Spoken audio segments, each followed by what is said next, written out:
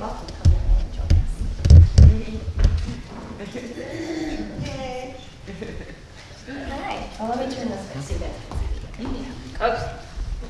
Perfect. Good morning. So, do you ever sit in church and the pastor's been preaching for a long time and you start to get hungry? Nobody in this room, right? Well, just in case, I brought a snack with me today, so that if that happened, I would have a little snack. Our Bible story today is about somebody who brought a snack to church and how they shared it with everyone. So one day, Jesus was preaching, and there were a ton of people that came to hear him, because he was a really good preacher. And there were like 5,000 people there, maybe more. And they were all listening to Jesus, and he was preaching and preaching, but everybody started to get hungry. And Jesus' disciples said, you know, Jesus, I think maybe that we should take a break and let everybody go get something to eat. And then, you know, maybe we can start again later. And Jesus said, well, why don't you just feed them? We'd just keep on going. Well, the disciples didn't really know what to do because it's a lot of people to feed, right? 5,000 people. But there was someone there who had brought a snack. They had, now I brought 5 crackers and 2 Swedish fish. But this person had brought 5 loaves of bread and 2 fish. And he was willing to share it with everyone.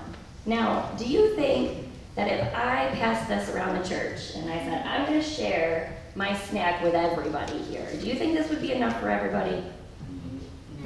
No? You don't think that'd be enough for everybody here?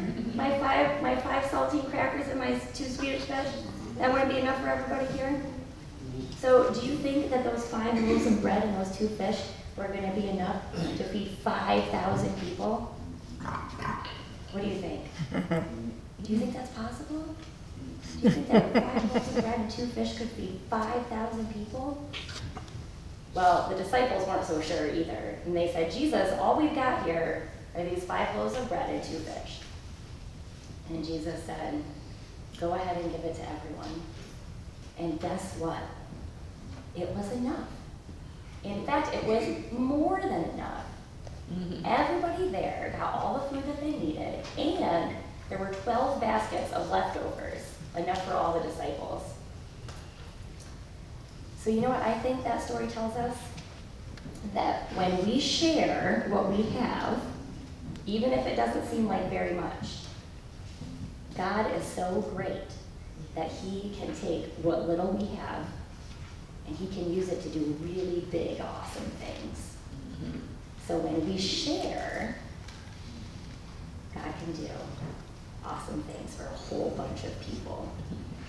So that person who shared their snack that day, even though it didn't seem like much, because he was generous, God used that to feed 5,000 people. So how can you be generous? What's something that you could share with somebody?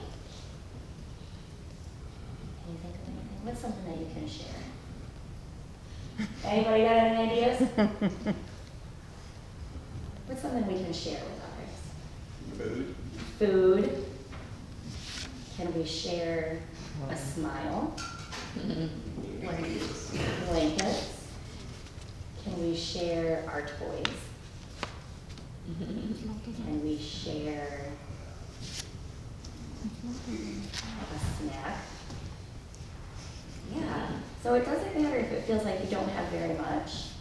If you share what you have and you're kind and generous, then God can use you, even if it's just a small smile, he can use you to help other people. Isn't that cool? I think that's pretty cool. So this week, I know you're back in school now, so this week, as you go to school every day, I want you to think of ways that you can share things with your friends. Could be a pencil. Maybe the person sitting next to you forgot their pencil and you just need to give them a pencil. Could be that you share your lunch with somebody, or your dessert. Sometimes we don't want to share our dessert. That's a nice thing to do.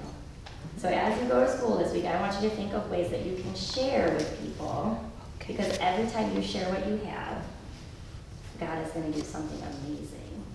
Cool? All right, let's pray and let's thank God for how awesome He is. You guys can repeat after me. Let's bow our heads. Dear God, Dear God, thank you for the amazing things you can do when we share. Help us to share what we have so we can help others. In Jesus' name. Amen. All right. Now, would you like to go upstairs with me and we're going to do some fun activities?